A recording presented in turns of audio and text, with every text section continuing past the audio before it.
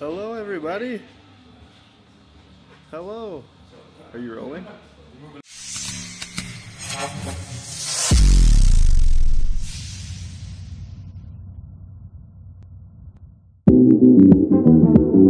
Your love is rated X. That means you're extraordinary.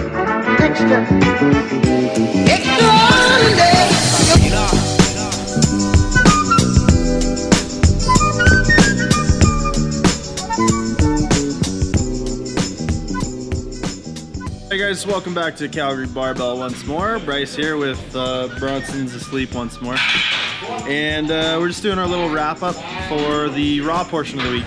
So this week, actually, the raw portion of the week went a little bit better than my equipped portion. My squats didn't really bug my hip too much. I wasn't able to use a whole lot of weight, but I was able to get a little bit of volume in before things started feeling really janky. I did my bench yesterday as well. I worked up to what was supposed to be 175. Back. Oh, fuck. Oh. I don't know what happened there. For some reason missed that. Not sure what happened there. A little bit of a technicality. I kind of threw it out instead of back over my shoulders, and that caused me to miss the rep. I came down to 172.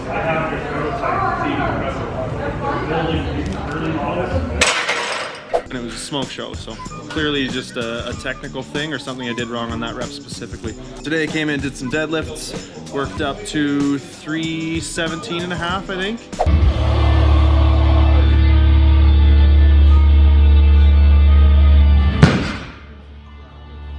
And did some two board against chains.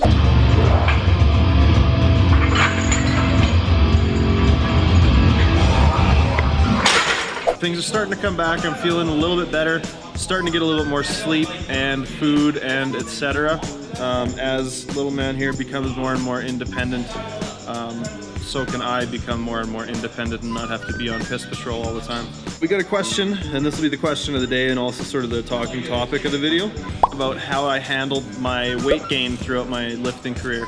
So when I first started lifting in 2012, competitively anyways, when I first started competing in 2012, I should say, I was 83 kilos and I cut 5 or 6 pounds for my first meet to get down to 183, and that was fine. I didn't lose any strength or anything, but I soon realized I was way too tall to be in that weight class. So from there I moved up to the 93s, and I don't think I filled out the 93s for a couple of meets. I was 89 and 90, and then at one point I cut for a GPC meet, actually, the one GPC meet I ever did with mono and wraps and stuff. I cut from, I think, 213 down to 198 for that meet and lost a whole lot of strength and had a piss poor performance and was not super stoked on it. So after that, I sort of told myself like that would be the end of me cutting, at least for a while. My next meet was Alberta Provincials in 2014, I want to say, and I came in at 98 or 99 kilos in the 105 class. I just sort of came in where I was, where I'd been walking around and felt good, and that was the first meet where I actually had like some stiff competition and where I won. So that was a good sign for me, and from then I've been competing in the 105 class.